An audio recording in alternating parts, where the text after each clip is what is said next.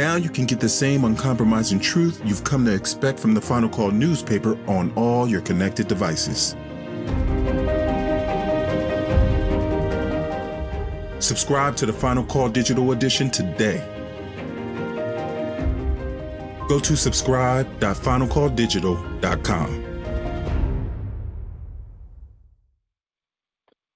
In the name of Allah, the Beneficent, the Merciful, we forever thank Allah for His coming to the black man and woman in the hells of North America in the person of Master Farid Muhammad, and raising in our midst the Messiah, the Christ, the eternal leader of the nation of Islam, the Honorable Elijah Muhammad. We thank them both for the Jesus in our midst, our light-giving son, the Honorable Minister, Louis Farrakhan. I greet all of you in the words of peace. Assalamu alaikum. Beloved, today is Friday, the 7th of August, 2020. Now, this week's assignment in Study Guide 17 was to go over questions 4, 5, and 6 under the section titled Discussion.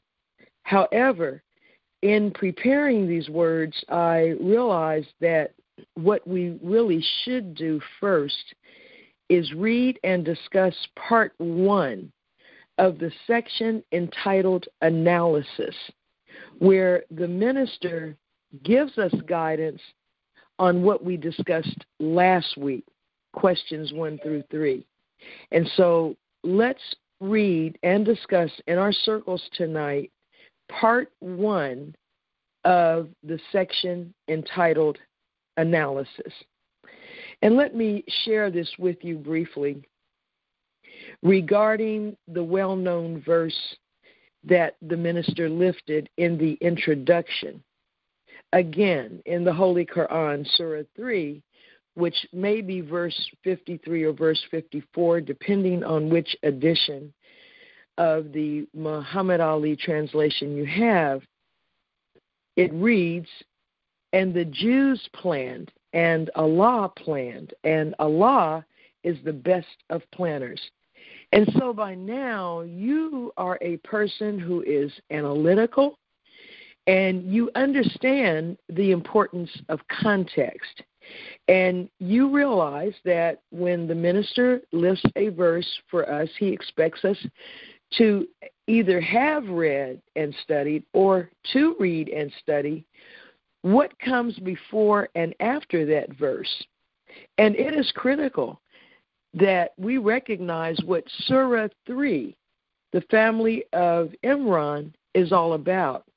It actually centers around women. It is named after a man, Imran, the father of Moses and Aaron. And it sets forth the all-important rule of interpretation that the believer must apply to all religious beliefs. It also narrates the birth of John, the son of Zacharias. And this same surah, at the core of it, is not only the birth of Mary, the mother of Jesus, but the dialogue between Mary's mother, the grandmother of Jesus, and Allah, the grandmother of Jesus, is praying and speaking with the God about the life she is carrying in her womb. And that life is a female child. And we know from our teachings, as Minister Farrakhan has said many times, without a Mary, there can be no Jesus. No man is born except through the womb of a woman. And then in this Surah 3, we read of the birth of one named Messiah, Jesus, and his ministry, his power to heal, to bring the dead to life with Allah's permission. And in the verses immediately preceding the Jews' plan, we see Jesus with his disciples. And Jesus is perceiving disbelief among his disciples.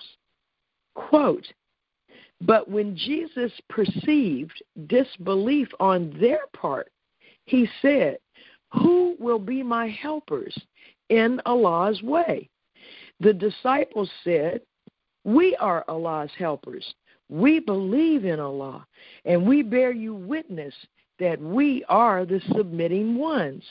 Then the disciples turn to Allah and say, our Lord, we believe in that which you have revealed, and we follow the messenger. So write us down with those who bear witness. Immediately, the very next verse reads, and the Jews planned, and Allah planned, and Allah also planned, and Allah is the best of planners.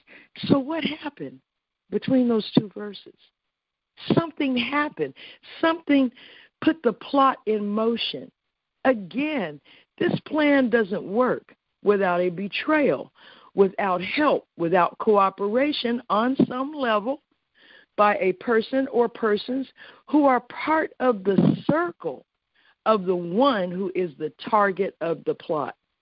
The minister, under the guidance of Allah, prepared this study guide 30 years ago for us in this hour, that we may not fall victim to history. July 4th, 2020 was the signal to the wise that we are in the time of the departure, and it was the trigger to the enemy that they cannot wait any longer to do to the Honorable Minister Louis Farrakhan and the Nation of Islam what they have been planning to do. Remember what the minister said in the garden to us. The plotters are plotting right now, and they intend to do me and you harm. And at the end of the message, he told the enemy, if in your mind you feel that you are able to harm me and kill me, he might, meaning Allah, he might let me go into your hands for a short while, but don't believe that you will have killed me. But if you make that move, I can guarantee your destruction. So, beloved, we are the witnesses now. He instructed us to stand up, to tell the truth from the mountaintop, and it is our firm stance on truth that will finally break the ties and get us out from under the oppression of the children of the slave master, so that we can go into a land of our own that Allah already has for us right here in the continental United States. We must repent from the sin of integration.